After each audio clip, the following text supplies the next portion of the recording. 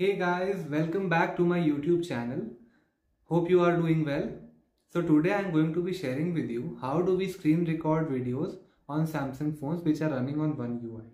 If this video helps you, please consider liking the video and subscribing to the channel for more such videos in the future. So let's get started with the video. So here is how we screen record on Samsung phones. So basically this phone is running on the One UI 5, which I'll show you right now. Let me just go to my settings. So if you scroll down, go to about phone, software information. As you can see, this phone is running on One UI version 5.0 on Android 13. So on these phones, how do we screen record videos, which is what I'm going to tell you about. So to start screen recording, first of all you need to scroll down and open this drop down. Once it is open, click on this plus icon. So basically you'll need to add a button onto your toolbar which will help you screen record the videos.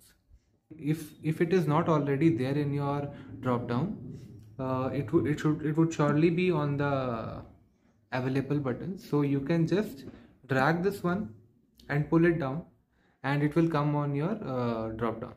So once that is done, your setup is complete and now you can proceed on screen recording the videos. So how do we do that? So first of all, we click on this button.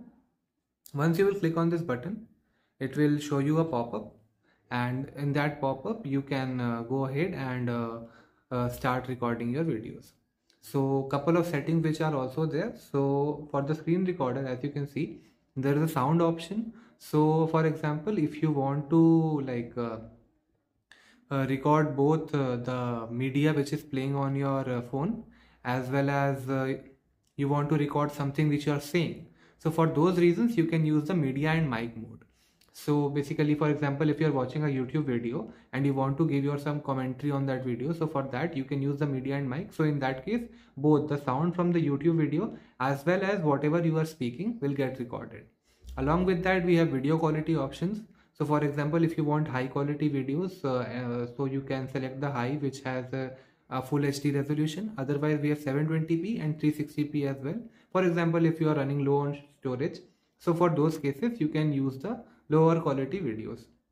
Also, you can change the selfie video size. As you can see on the top left corner, you can see one circle cutout on which you can see yourself. So this one you can increase or decrease based on your requirement. So it will be either small or large, so you can adjust it. And then we have show taps and touches, and which is basically if you are tapping on the screen or doing a scroll up or anything you're doing, it will show it will denote it with the circular icon.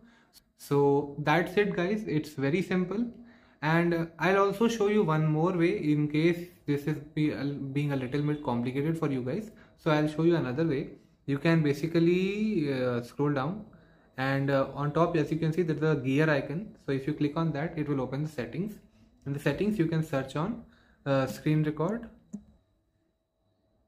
See, as you can see, there is a drop down option which is showing screenshots and screen recorder. So once you click on that, it will bring you back to the same menu, and you can easily add those things and go ahead with setting up and using screen recording on Samsung phones. Thank you. So that's basically it guys. I hope this video helped you. If you found this video helpful, please press the like button and please consider subscribing to my YouTube channel for future such videos. Thank you so much for watching.